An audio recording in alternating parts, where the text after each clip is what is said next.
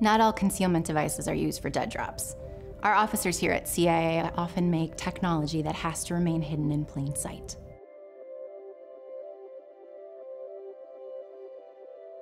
These seismic detectors were designed by CIA officers to look like animal dung. Very gross, but that was on purpose. They were made to blend in on the Ho Chi Minh Trail during the Vietnam War. Our intelligence saw that an attack was coming, as the communists were building up forces. We created these so that we could find out movement on the ground, and they would pick up the data and actually send it back to our officers.